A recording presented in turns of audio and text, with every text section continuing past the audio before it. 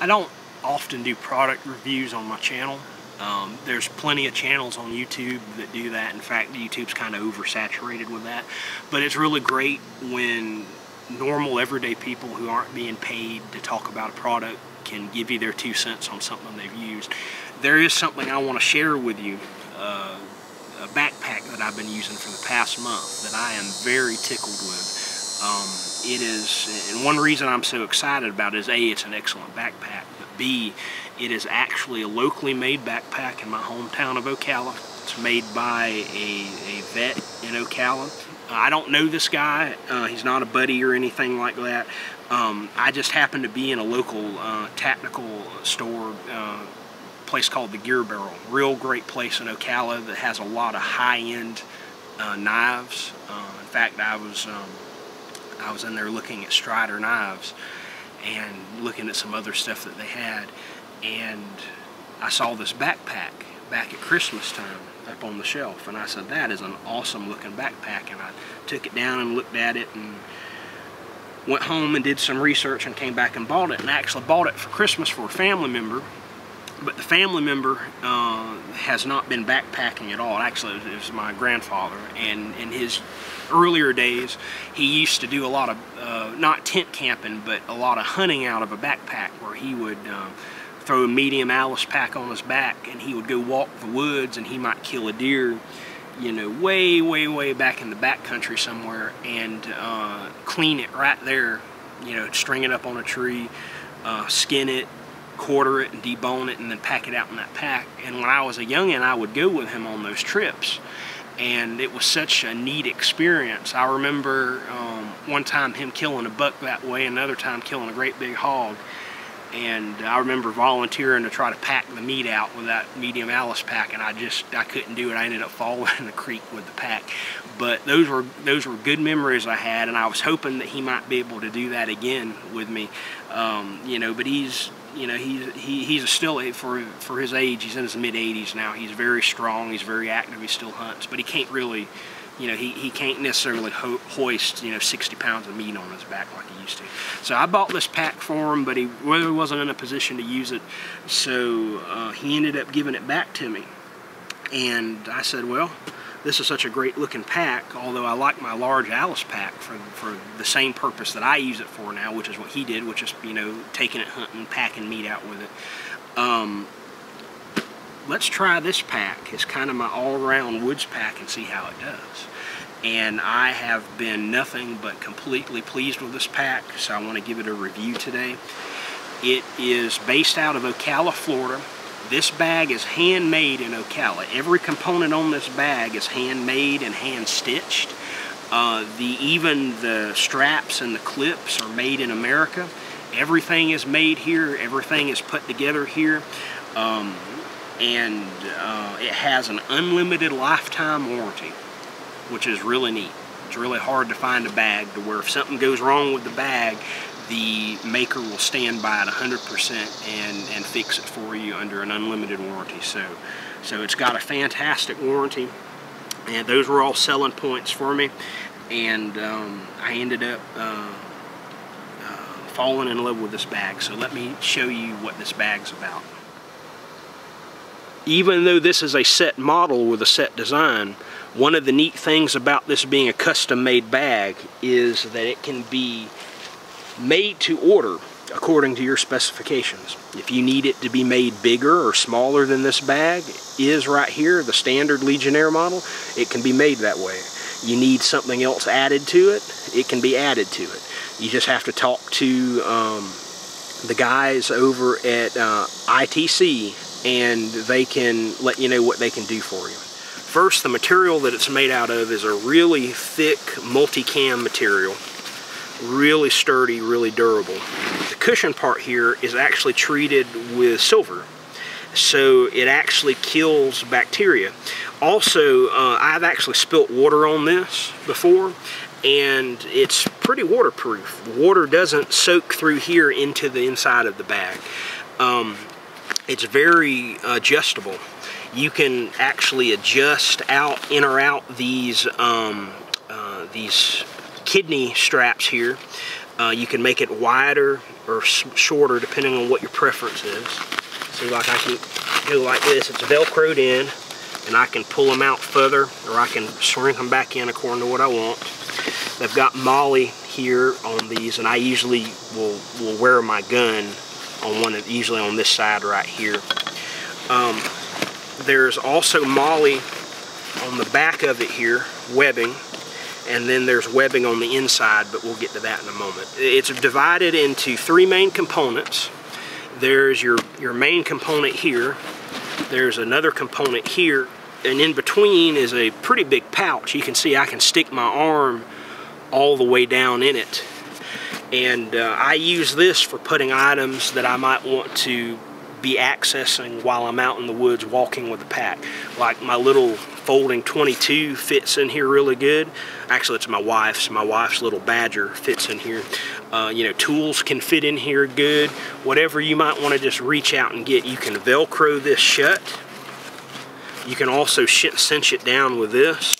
It's got cinch straps all over it, so if you wanted to cinch down items on the side of the pack, or on the top of the pack, or on the bottom of the pack, you can, as well as on the rear of the pack here. So it's got plenty of outside room for storage.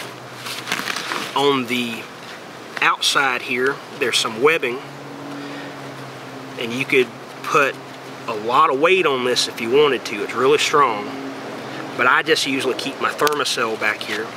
Sometimes I'll put my tool pouch back here depending on what I'm doing, or if I'm kayaking, I'll have the bag between my legs, and I might put my tool bag right here, or my fishing bag onto this, so that I can access it easy.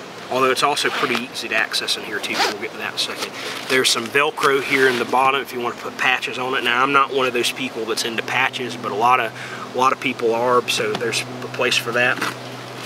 There's all kinds of places on here for either little tool loops, or you can also make bigger cinching loops out of them for rolls of stuff, depending on what you want. And again, like on my bag, I have my straps pretty short, most of my straps, but when they build the bag for you, if you want the straps to be longer, you can just specify, hey, I really would like, say, the side loopy straps to be maybe, you know, 12 inches long instead of, you know, the 8 inches long or so that this is right here.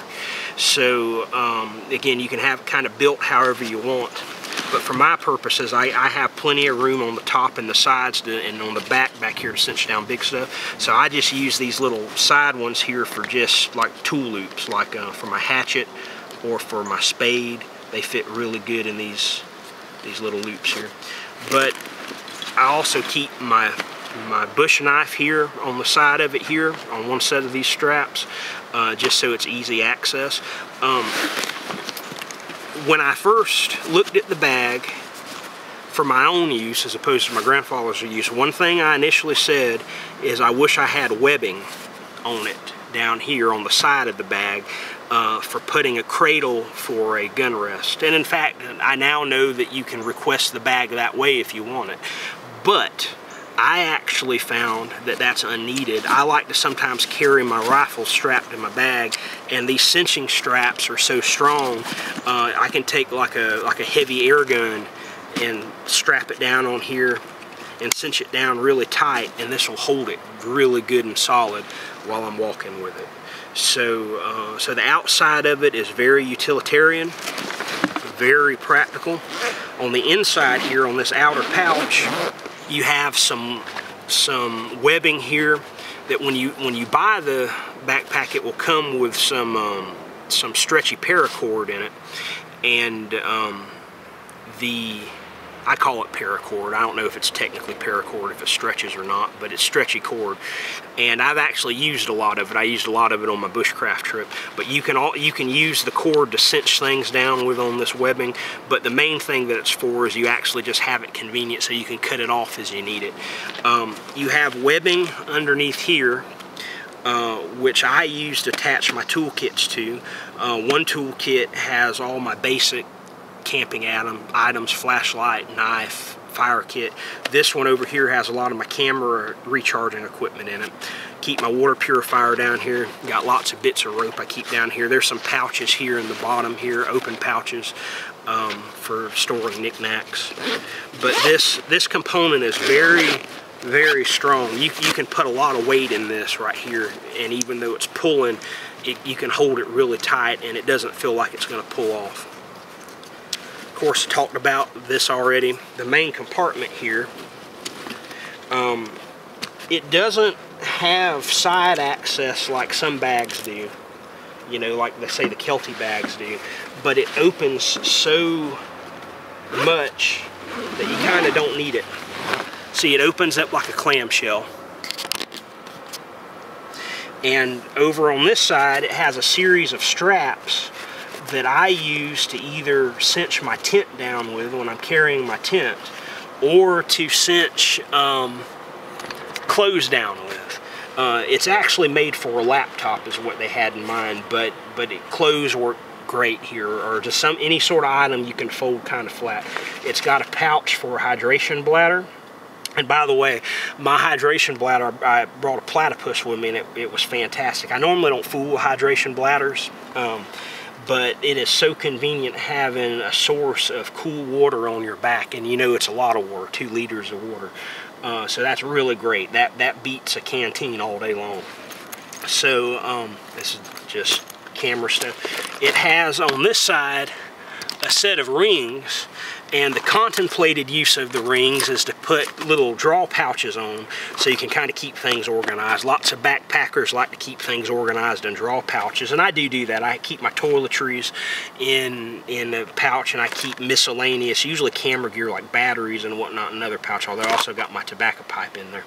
However, I have also found that these loopies are really good for little bungee cords and straps. You can put straps in here and cinch something down, like my little Thermarest bedroll will cinch down on these, or you can wrap them in small bungee cords and put them in here and hold them that way too. So you can keep things organized that way. It is just a great